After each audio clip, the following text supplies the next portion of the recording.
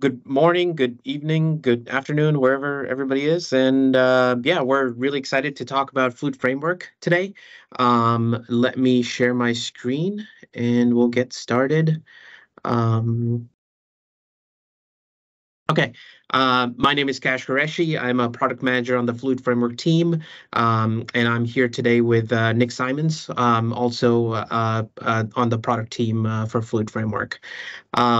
So let's talk about building collaborative apps. See if my screen works. There we go.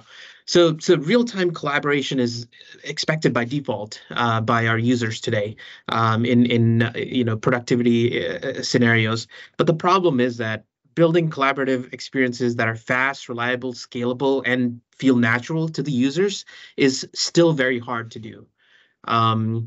If you can think of multiple users collaborating, what do you need to do in order to make that happen? You need to take the changes from different clients and move it to the other clients that are in a collaborative session. Those changes, let's talk about the issues. The changes need to be synchronized and consistent. You have to propagate those changes in real time, very, very quickly, move minimal data around, right? You can't be moving all the whole file around on every change. So we need to be mindful of that.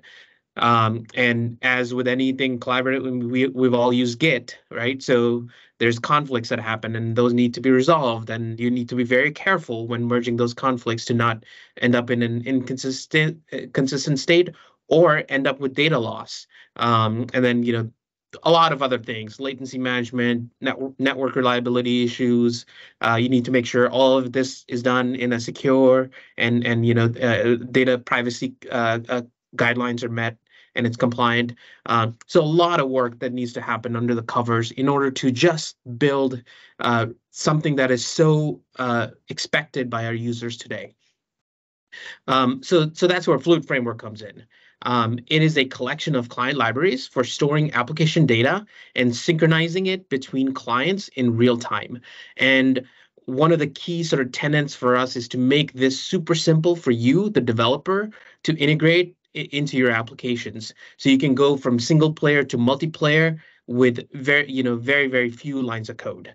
And the other tenet for us is to bring very familiar coding patterns to the front-end web developers as part of offering this functionality.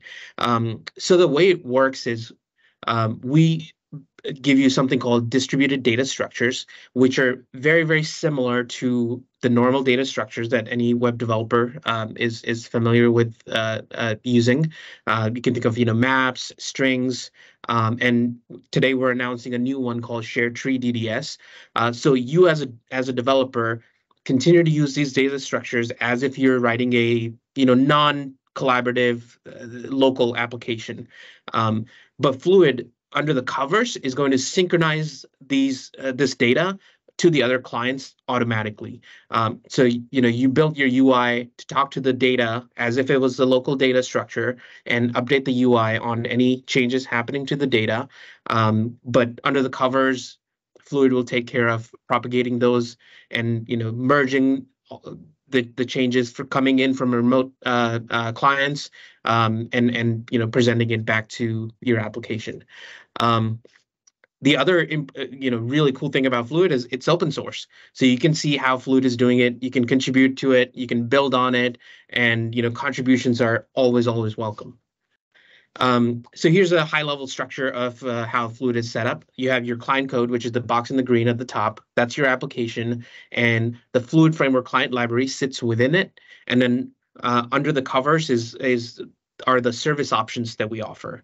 And one key thing to note is you don't have to do anything about the service. You don't have to write any code for the service options.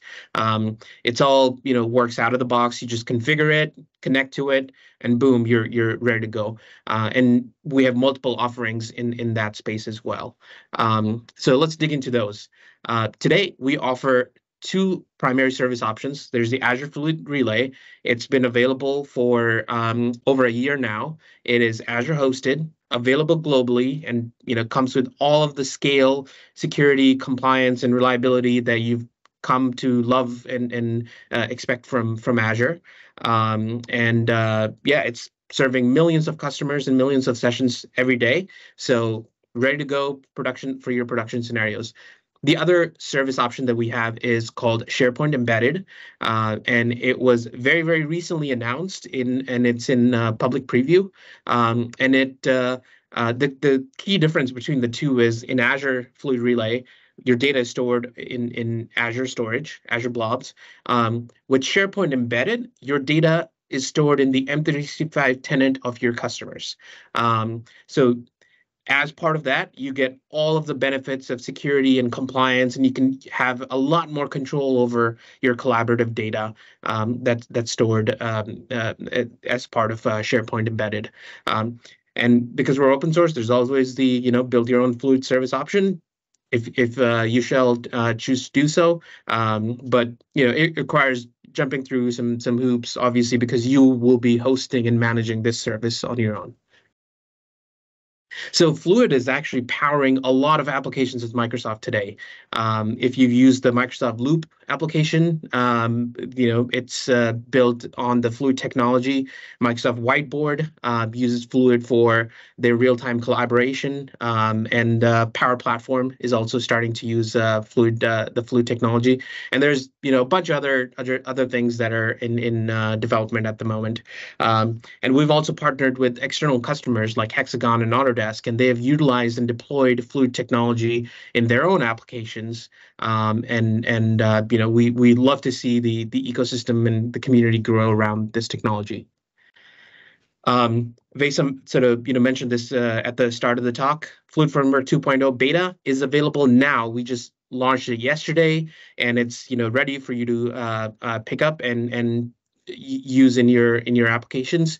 It will become generally available later this summer in the build timeframe. And the two new things that we've introduced, like I mentioned earlier, are ShareTree DDS, which allows you to use very simple, intuitive APIs to model your data. And your data can be, like nests of data objects, hierarchical, very complex, but we offer simple APIs for you to replicate that data and be able to model that data and be able to utilize the collaborative capabilities of Fluid. And the other one is the SharePoint Embedded option, which allows you to, again, use SharePoint Embedded to move the deltas, changes around, and also leverage the M365 storage. You can learn more at aka.ms/fluid. So that's the first link on the left. And then the second one, we would love to hear what the developer community is building. So please reach out to us. Go to aka.ms/fluid/connect. Yeah, we can help you answer any questions and love to hear your feedback on using Fluid Framework and trying out the new 2.0 beta. With that, I'm going to hand it over to Nick to demo to show a demo applications and show the code about how it all works. Nick, over to you. Alrighty, I am going to share my screen and share a demo. So let's go ahead. This seems like it work. Okay, so first I'm just going to quickly show you an app. So this application is an app that we built using React. It's actually fairly complicated, and we do have simpler demos. And I'm just going to duplicate this tab. It says use one, but that's because there's only one user, even though there's two screens. And now what I'm going to do is I'm just going to add some content. And I can add a group, and I can put things in the group, and I can add stuff directly in the group. And you can type on here, and as you can see, when I type over here, it's showing up over there. You can see. So it's a collaborative application, and it is using the Fluid framework to do that. One of the really cool things about this that I really want to stress is that this is obviously it's built for real-time collaboration, but it's also just a really good file IO stack. So if you're using SharePoint Embedded, once you have Fluid framework set up, you don't have to think about file IO at all. you've got all the credit you need. You basically create your model, you operate against that model like it's local data structures.